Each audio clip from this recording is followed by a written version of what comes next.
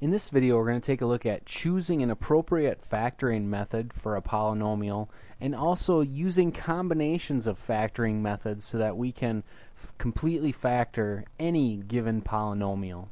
So let's take a look at this first one. And before we go there, I'd like to just review quickly the factoring methods that we have available to us. The first one is factoring by GCF, and that's what we should look for first. Is there anything that I can pull out of the entire polynomial to make it simpler? That's where we should start. Then we can use our methods to factor trinomials, if it's a trinomial, remembering how we factor those things. Or if it's a binomial, perhaps difference of squares. Difference of squares would be an option that we could have. Or remember also with trinomials, we could look for those perfect square trinomials, which will also help us to factor. So let's take a look at this first example here, where we have 4x squared minus 40. And the first thing I want to do again is look to see if there's a greatest common factor between all of the terms that I could pull out. And in this case, it appears there is. 4, I could divide this by 4. I could also divide this by 4. So let's do that. I'm going to pull a 4 out front here. And then if I divide 4x squared by 4, that leaves me with x squared. Then negative 40 divided by 4 is going to be negative 10.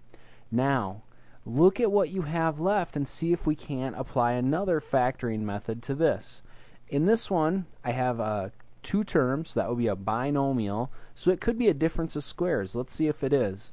X squared is a perfect square, but 10 is not. So I'm done. There's no further factoring I can do in this particular problem. Let's take a look at this next one here on the bottom. 2x squared plus 8x plus 6. Again, the first thing we want to do is look for that greatest common factor. Is there anything I can pull out of all of those pieces? In this case, there is a 2.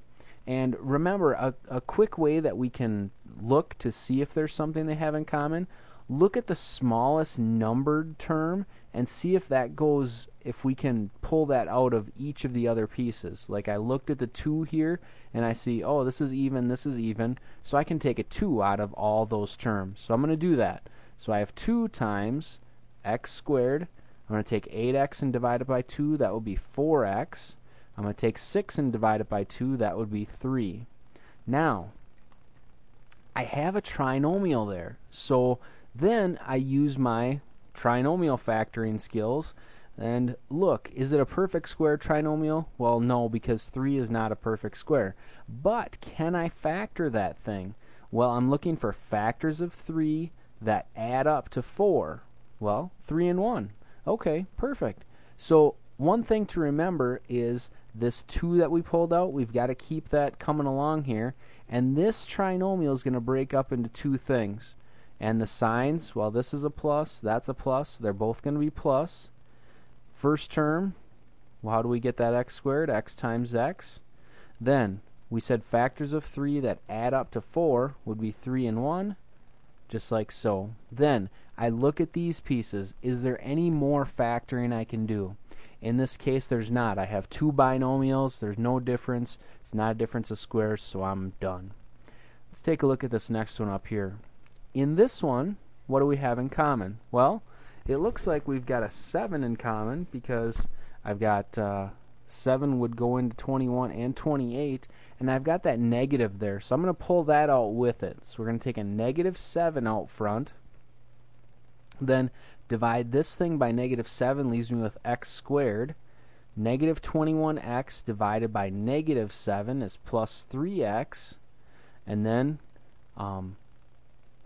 28 divided by negative 7 will be minus 4. Okay, now I have a trinomial in here. Can I factor that further? Let's see. I'm looking for factors of 4 that are going to have a difference of 3. Factors of 4 with a difference of 3. Are there any? Well, 4 times 1. Perfect. Okay, so we're going to have 2 terms here. Because this is minus, we know the signs will be plus and minus. First term is going to be x, because that's how we get our x squared. Then factors of 4 that have a difference of 3, and I want to end up with a plus 3. So I need to put my larger factor with the positive here. So that will be 4 and 1. And remember, we can always FOIL this back out and make sure that we get back to here what we started with. Then I look at this. Anything further that I can do with those? Nope. We've got two binomials. The difference is not a difference of squares, so we're done. Alright, let's take a look at this next one on the bottom there. We've got 3x squared minus 300. First thing we want to do is look for that GCF, something I can pull out of both. Well, 3 does go into 300, so I'm going to take a 3 out of both those terms.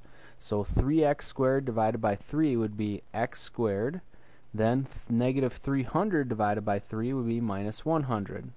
Okay, now we've got a binomial remaining inside the parentheses here.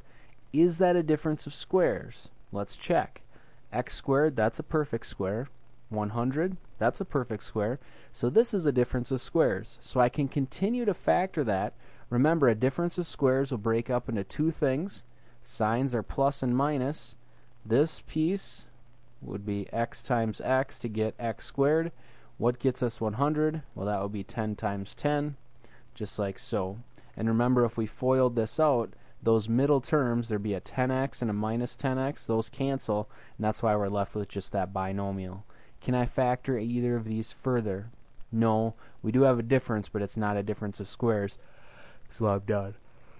Alright, then, in this next row over here, we've got 10w to the 6th minus 16w squared. Again, looking for what they have in common first of all, the GCF. Let's see. 10. Can I take 10 out of 160? Sure enough. So I'm going to take a 10 out for sure. What about the variable piece? Well, there's 6 w's being multiplied here. There's 2 w's being multiplied there. There's 2 that I can take out. So 10w squared.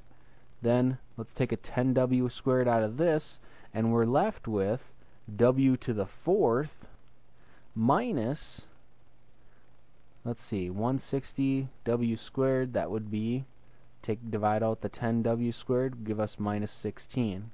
Okay, so we have w to the 4th minus 16. It's a binomial. Is it a difference of squares? Yes. W to the 4th is a perfect square, and that minus 16 is a perfect square. So again, I can break that up. So bring along what we have on the outside there. So we have 10w squared. This difference of squares will break up into two things, plus and minus. First term, what squared gets us w to the 4th? Well, that would be w squared. So we have w squared there, w squared there. What squared gets us 16? Well, that will be 4 times 4.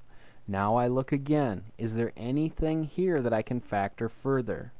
Well, this is both squares, perfect squares, but it's not a difference, so I can't do anything more with that. But here I have another difference of squares, so I can break that up even further. So I'm going to slide this 10w squared way over here. This first binomial, I'm just going to bring that along. There's nothing more I can do with that. Then this is the difference of squares, so that's going to break up again into plus and minus the signs. What squared gets us w squared? Well, that would be w times w. What squared gets us 4? 2 times 2. So there we are. Then, anything further I can do with that? No. So I have to stop at that point. There's no further factoring. But notice how many times that one broke up. We have to keep looking back and making sure that we've got everything broken up as much as possible.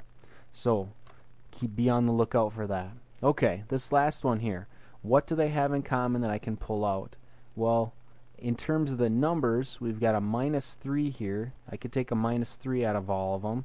What about the variables? What variables do they all have? There's a b on all of them. So, I'm going to take a minus 3b out of each of the terms here. So, minus 3b.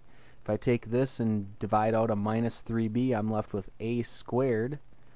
12ab divided by negative 3b would be negative 4a. Okay, and if you don't believe me, multiply those back together, and sure enough we get back there. Then negative 12b divided by negative 3b would be plus 4. Okay, now we've got a trinomial. Can I factor that trinomial? Well, factors of 4 that add up to 4. Sure, 2 times 2. So, again, don't forget to bring along this term that you factored out. That's still there. This is going to break up into two things, and this is plus, so both signs will be this, minus and minus. First term, a squared, well, that would be a, and a. Then, the second thing, factors of 4 that add up to 4 would be minus 2 and minus 2. So we've got that. Then, I can rewrite that. Notice here, we didn't recognize it, but we can still say that we have it now. We have a perfect square trinomial. Notice how we ended up with the a minus 2 times the a minus 2. So I could rewrite that as negative b times a minus 2, not a crazy line, a minus 2 squared, like so. Okay, so choosing and combining factoring methods, the key first thing is that we look to see if there's something we can pull out of the entire thing first. So look for that GCF. Then, if you end up with a binomial, meaning two terms, look for a difference of squares, which we can break up some more. Or, if we end up with a trinomial, remember we can break those up as well using the rules that we have for working with trinomials. And as we saw here, sometimes we could break it up and then we'd have to break it up some more. So be on the lookout for that. Make sure you don't stop until there is no more factoring that can be done with any of the pieces that remain. Hope this video was helpful, and if you keep working hard on your math, I know you'll do great. So keep it up.